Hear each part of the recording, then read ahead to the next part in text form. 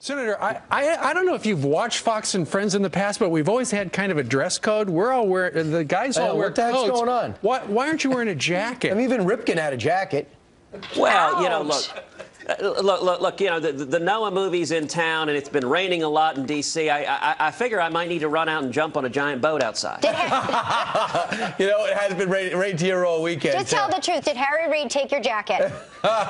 You know, he has the habit of doing that and also taking people's lunches. It's unbelievable. I have heard through the grapevine, Senator, that you may have recently gotten a tattoo. Is there anything to that?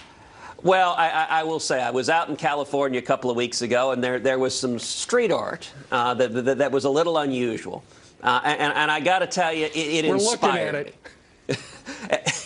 Politics is a strange thing. It inspired me, and so I'm very proud to say I'm proud to stand with Winston Churchill. I'm proud to stand. And I got to say, my wife was fairly astonished. Wait a minute. Wait a second. You have a tattoo of Winston Churchill? I can smell that cigar from here. Your wife just wanted her name on your arm. That's all. Wait a second. Is that henna, or is that real? Look, I will note, if you look at the calendar, it might suggest something about what you're saying, but I'll leave that to others to figure out. Wow. Okay. How funny.